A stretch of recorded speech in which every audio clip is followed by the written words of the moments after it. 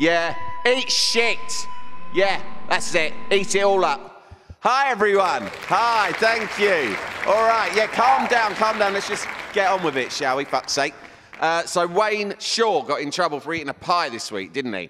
I'm not saying that guy's fat, but they're the only club where the goal line technology is in widescreen. He's a big lad, Wayne Shaw. When he makes a save, the slow-motion replay is just a replay. Gay people making a lot of fuss about getting married at the moment, aren't they? I should think the best thing about being gay is not having to get married. Am I right? To my wife, anyway. Actually, I shouldn't say that. Helen, you know I love you very much. So, the Tories won the Copeland by-election. Copeland? Copeland? I guess you could call that a police state. Stuart Copeland was the drummer in the Police. You should know that. I can't do all the work. You've got to do some reading if this is going to work. Has this gone viral yet? I told you to make this go viral. Fuck's sake. It's Saturday night. It's almost live, and it's right up a big tower in London's Westminster. It's Sam Delaney's news thing. Braced for storm doors this week. Battening down her hatches, it's Fern Brady. Recording 87-mile-per-hour gusts, it's Steve Furst. Hanging out her washing anyway because Mother Nature's nothing but a fusty old slag, it's Vanessa Feltz. And our special guest, he's the controversial Corbyn criticizing MP for Rochdale, whose name sounds like a Russian sneeze. It's Simon Danczuk. Gesundheit. Hello and welcome to Sam Delaney's News Thing. Thanks for joining me, panel. So, the by-election results are in. Usually by-elections are quite tedious and predictable. They're an opportunity for voters to give the government a bloody nose by voting in the opposition as a protest. But this time, the opposite happened, and the government actually took the seat of Copeland, a constituency that's been traditionally Labour for almost a century. This is the first time in history that people have used a by-election as a protest vote, not against the government, but against the opposition. It's a protest vote against the protest vote. It's like trying to win a fight with your wife by having sex with a girl who used to bully her at school. But obviously, there's no way that Labour could have won a seat. They've been winning for the last 80 years, as John McDonnell helpfully explained after the results came in. There's really unique circumstances in Copeland. The Labour vote has been eroding over a number of elections now, but this issue around the future of the nuclear industry clearly dominated that election campaign. Yeah, I mean, come on. What are the Tories doing fighting elections on issues that their constituents care about? It's just not fair. It's hardly Labour's fault that the people of Copeland aren't interested in Jeremy's plans to disband the army and use the money to restore our Victorian manhole covers to their former glory. But it wasn't all bad news for Labour. They managed to hold on to the traditional Labour seat of Stoke against UKIP. They're now celebrating seeing off what is essentially a lunatic fringe party in one of their bloody heartlands. That's like me beating my 5-year-old son at penalties and then celebrating by running around the back garden with my shirt over my head, shouting abuse at him. Obviously, I do that, but I'm not the leader of the opposition, am I? I'm just a man with broken dreams about playing for England. Despite the blow, UKIP leader Paul Nuttall said UKIP was not going anywhere. Well, there's your new party slogan right there, mate. UKIP, we're not going anywhere. This should be UKIP's time. Brexit's here. Everyone's now a racist. If ever there was a time when UKIP should make it into the political mainstream, it's today. And yet, in the early hours of Friday morning, Paul Nuttall was being consoled by the monster raving loony party candidate who got 200 votes and went by the name the Flying Brick. I tell you what, when you're at a by-election and the Flying Brick is telling you to keep your chin up, something at the very heart of your plan for political office is absolutely fucked. But there's never been a better time to be a Tory, on the other hand. You're in power, you're really unpopular, you're blatantly nasty, and you've got more people voting for you than ever before. Let's be honest, Theresa May could call a general election right now and run on a slogan of "Go fuck yourself, Britain," and still win in a landslide against this bloody opposition.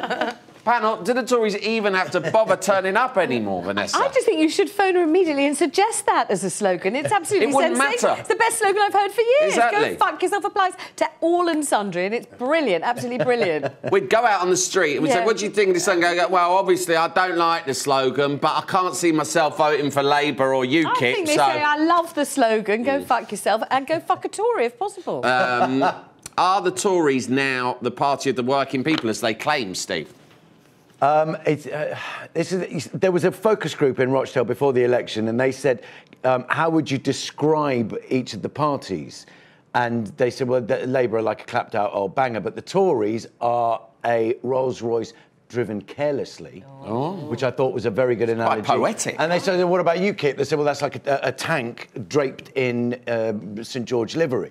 I said, well, no, for me, obviously, I think the Tory one's bang on the money, as is Labour, but I think that the UKIP car is basically a clown car driven by an imbecile that smells of dog shit. I think you're absolutely right, where it becomes a vote against the opposition, and a vote to say really Corbyn now is and he's no. Paul Nuttall said that Stoke was only the party's 72nd highest priority.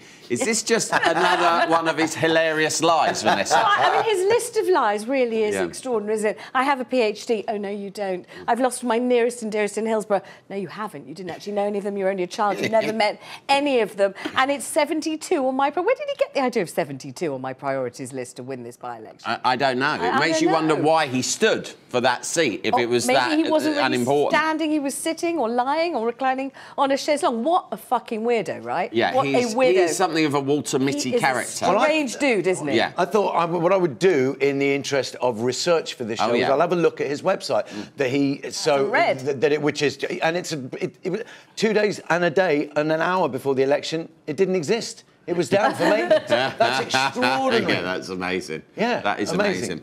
Now, Paul Nuttall has obviously fucked himself by being a scouser that lied about Hillsborough.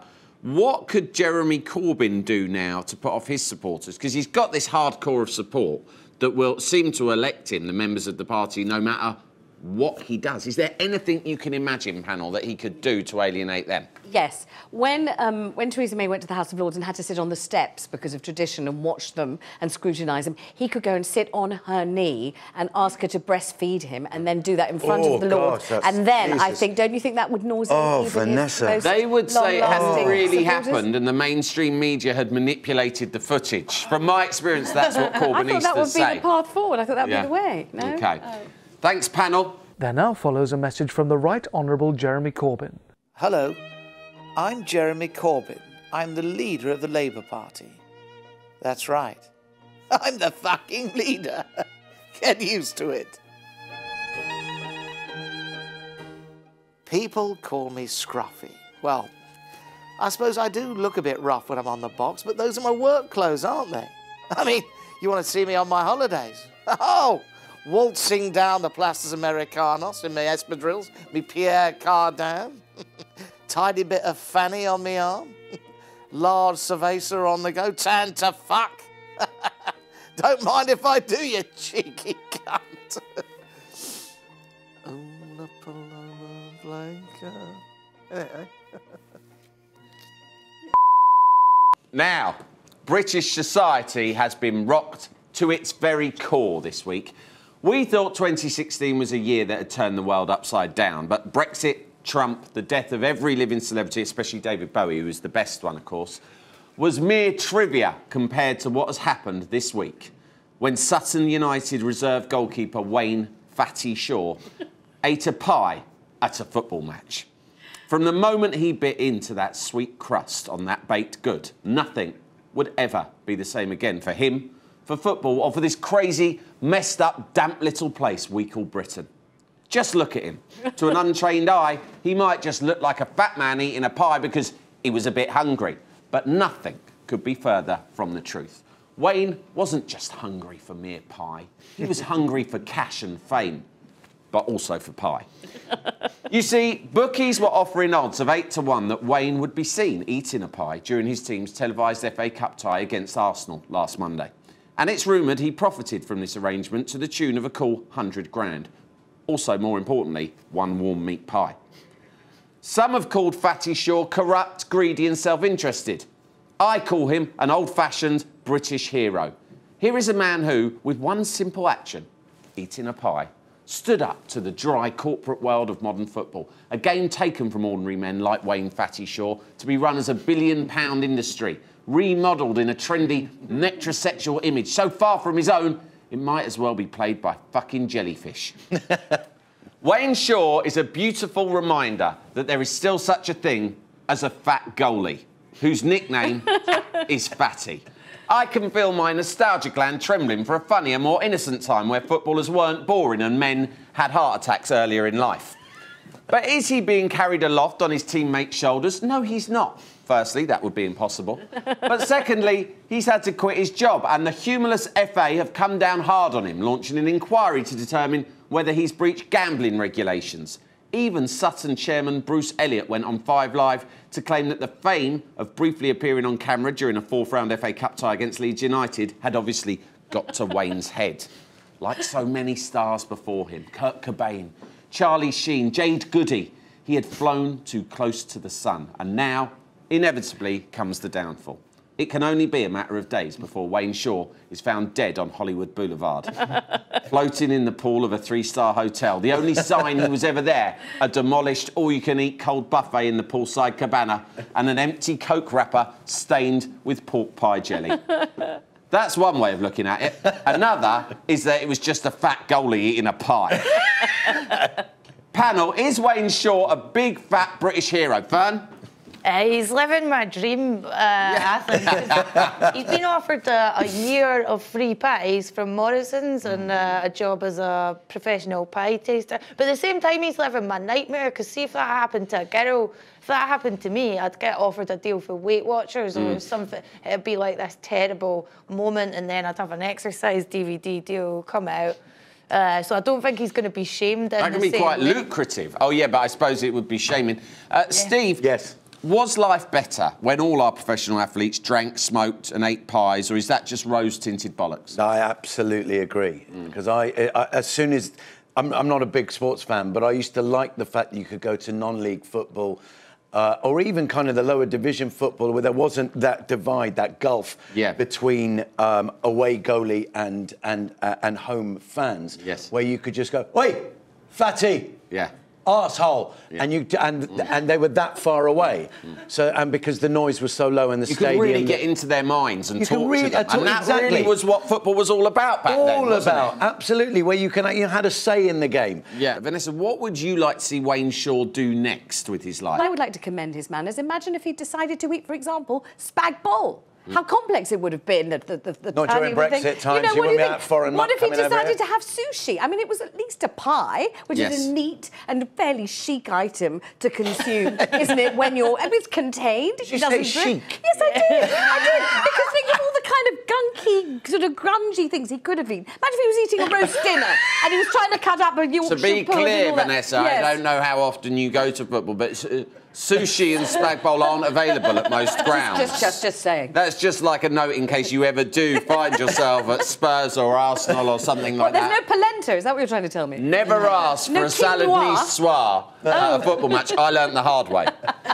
Steve, what's the stupidest thing you've ever done for money other than appearing on this show? But the thing is, in our profession, we are whores. So really, if the money's right, I'll do anything. He didn't think he was, did he? And then suddenly he's one of us. One of us. One of us. That's what you are now, Wayne. He'll be on here next week, won't he? Yeah, why not? You'd be thrilled to have him. With any luck, yeah, we absolutely would. Thanks, panel.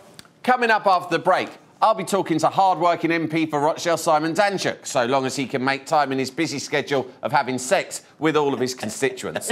See you in a minute.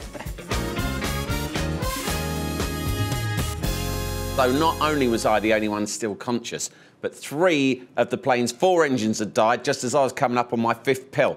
True story. I mean, I look back and laugh now, but Jesus. Oh, hi, everyone.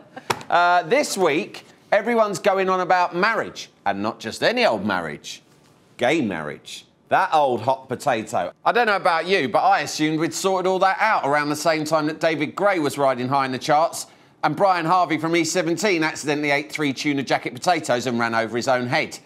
I thought the whole thing was a done deal, but apparently the Church of England disagree, as their House of Bishops House of Bishops?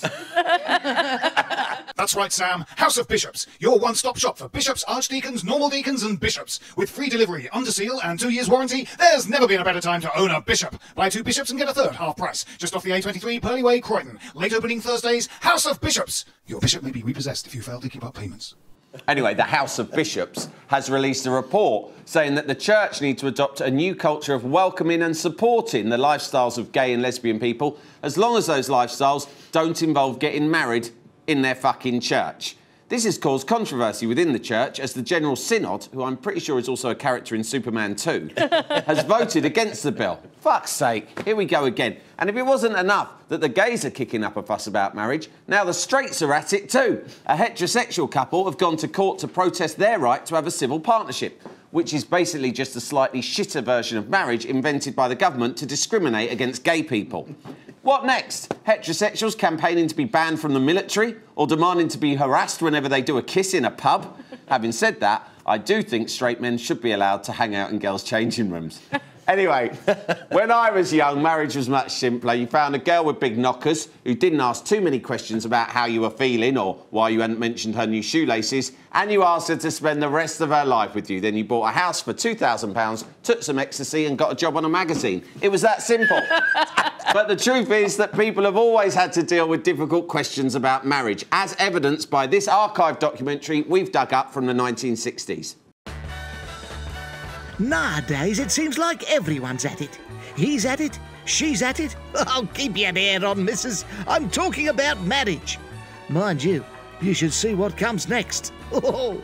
See, marriage is a bit of paper that says that a man and a woman can live together in a big house and no one can say a thing about it. Some people reckon that men should be able to marry other men. Well, not if this bloke has anything to say about it. He reckons the two fellas putting on their suits to say some vows and whatnot is a mortal sin. Speak for yourself, mate. I wouldn't mind marrying a bloke. Someone to play a bit of snooker with, go down the dogs on a Saturday. Mind you, I don't fancy spending eternity in hell. I mean, are you supposed to get any kip when your bed's all on fire? Anyway, what's next? Dogs getting married? Well, it's all right with me. Go on, mate. Show her where you buried that bone. Dirty beggar. Ta-da. Very different times. There you have it. Panel, should we just cut our losses and scrap marriage altogether, Vanessa? Yeah, why not? I think so.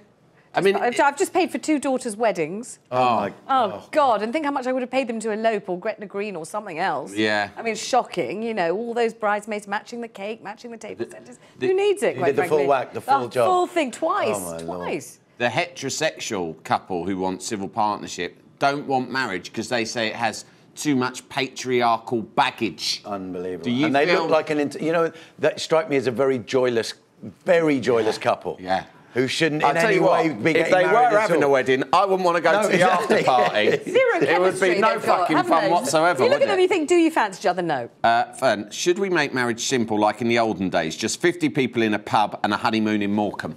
Yeah, I find it disgusting the amount people spend on weddings. And it's been shown that the more you spend on a wedding, the more likely you are to get divorced within a year. I don't know why. But I hate this thing of people using religion as a legitimate way to be homophobic. Like, my gran says she's Irish and she's like, we can't have gay marriage in Northern Ireland because it would ruin the sanctity of marriage. Just be honest and say, I'm disgusted by men bumming. I think you're so right, Fern, that effectively what this really boils down to, if people are honest, is that people in the church are disgusted by the act of bumming. Yeah. That's really what this is. Yes. Should they have gay marriages, but in the vows make the two gays vow never to bum? Because, of course, there's no way they could police on the Lord's that. Day.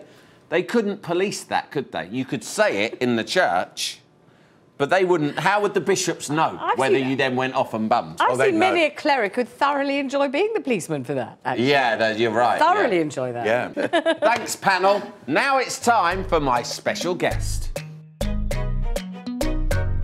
Hey, welcome Mr. Danczuk, the political snitching farmer. Simple Simon's too busy sexting, and his behavior's too out of order. You grass up Chris Tune and him wife, after you done get rich pan expenses. As an MP you need more training, so right now you will get an intensive Rochdale. Kick him out. Kick him out. Kick him out. Kick him out. Kick him out. Yes, it's Labour MP for Rochdale, Simon Danczuk. Simon, welcome back to News Thing. Good to be here. Pleasure to have you back on the show. Now, you're from the north, from a constituency that clearly voted to leave the EU. So is it true that you're all racists now? No, that's not true, actually. No, that's completely untrue. But people do want to leave, and that's what we've got to support. I wanted to remain, and I campaigned to remain, but the majority of the country want to leave, and that's what I think we should do. It is interesting in Parliament, though, I have to say, you go around the place, and the Conservative MPs are jubilant about the result, obviously. And they see us doing more trade outside the European Union now, so they want to do trade in the Commonwealth and things like that. They sort of harking back to this sort of colonial era. I think they want us all wearing pith helmets and things like that. Yeah, gin and tonic out on the porch sort of scenario. Now, Paul Nuttall's whole shtick since he became leader has been based on UKIP taking Labour's place, especially in the north, in your territory. Now, are you just going to take that line down, or are you prepared to fight him, bare knuckle, in a pub basement of his choice? Well, politics can get pretty rough up in the north, and certainly in Rochdale, and I think I'd have a good chance of fighting him. Actually, I think I could hold my own. I think he says he was trained as a ninja. Yeah, well, for 8 years by a sensei up a mountain in China. But who knows whether that's true? He could probably prove it in some way. I'm sure he could. Yeah, he's got photos. Yeah. Now we're filming this before the by-election, I should say, and take away the magical illusion of television. We are pre-recording this, but by the time it goes out, people will know what's happened in Copeland and in Stoke in these by-elections. Tell me what you think might happen after the by-elections for your party. Of course, we will edit this to make you look wrong and stupid afterwards. I should warn you that. No, I appreciate that. But how do you see this panning out? I think there's a number of scenarios. If I think Labour's going to do badly, whatever the result, just, because the results are going to be so close, and that can't be good for Corbyn. But if we lose the seats, then I think he's going to struggle to stay on as leader.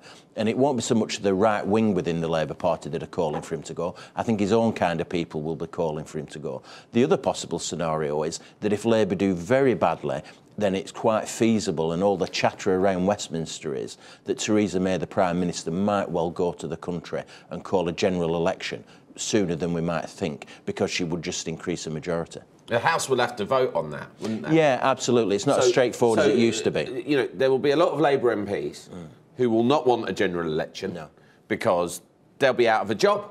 I mean, even you will be looking at your constituency thinking, well, anything's possible.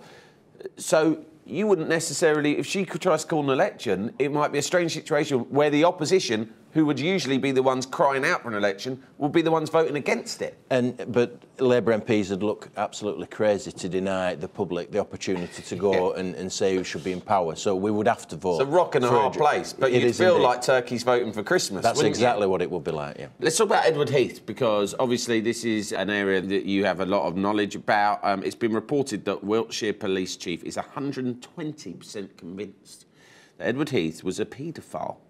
Is that an irresponsible claim, or do you agree that the evidence is there? I think there are some outrageous claims about Edward Heath, some of the stories that circulate on the internet and things. But having said that, I also think there are some serious allegations that are made against him. And so there are some alleged victims out there. And that means that those allegations have to be investigated to the satisfaction of the victims and of the police themselves. And as uncomfortable as that might make some particularly Conservative politicians who stick up for Heath, the truth is it has to be investigated. But do you feel it's almost like Britain isn't ready to know whether or not it had, in the recent past, a paedophile Prime Minister? Oh, well, I think Britain is not very good at dealing with these issues, full stop. I think you're exactly right. I think other countries, in terms of child sexual abuse, have been much better at investigating it and calling into question what's been going on. I think Britain is very much behind the times, and the establishment often wants to cover this up. I don't think there's any doubt about that. Simon Danczuk, we're going to play a game now. All right. Now, a lot of people like to paint a picture of you as some kind of, how can I put it, sex-crazed maniac. Anyone that knows you knows you're actually a hard-working constituency MP, dedicated to making Rochdale a better place. So let's test your commitment to Rochdale as we play a game that we like to call... Can Simon Danczuk answer some questions about his constituency while being distracted by a sexy lady? So, Simon, I'm going to ask you some quick-fire questions about your constituency, Rochdale. You have 1 minute to answer as many as possible. It really is as simple as that. So, let's kick things off. Start the clock. What colour is the bin used for mixed recycling in Rochdale? Is it green and blue? Correct. Rochdale AFC play in what colours? Blue and black. Correct. By what name is Rochdale referred to in the Doomsday Book? I have absolutely no idea, actually. It's Reeston Manor. Which ex-party leader attended a hen do in Rochdale in 2014? I don't know the answer to that one. William Hague. Which politician was caught up in a scandal involving a sex worker from Rochdale? Jeffrey Archer. Correct. Thieves in Rochdale recently stole an elderly man's fence. What did they build it with? They used the fence. What did they build with it? Sorry. Yeah, den. Okay. They made a den. Which Rochdale massage parlour is widely suspected to be a brothel? I'm given to understand, though I can't confirm it, that it's called Bailey's. Bailey's of Rochdale, correct. To the nearest 1,000, how many recorded incidents of fly tipping were there in Rochdale in 2016? I would guess at 2,000. It's 6,000. And time's up, time's up. You did very well, you stayed focused. Did you feel that his eyes were upon you at any moment? No, he did very well. I think we can class as a victory. You are officially a hard-working constituency MP. Above all else, what you do in your private life is completely up to you. Thanks, Simon. And thanks to our belly dancer, Tevech, too. Thanks also to my panel, Fern Brady, Steve Furst and Vanessa Feltz. Now, it's the last minute of the show, which is the traditional moment where I eat a baked good. This is not just because it's a delicious piping hot savoury treat, but also because a shadowy Malaysian betting syndicate have placed huge amounts of money on me doing it and won't return my family until I do. If my family aren't returned to me, that would leave me at home entirely alone, able to do whatever I like at a time that suits me and no longer requiring a 4-seater car. I suppose I could get a 2-seater with a sportier engine, couldn't I? You know what? I just remembered I had some sushi before I came on the show. I'll leave it. I'm all right, thanks. See you next time, chums.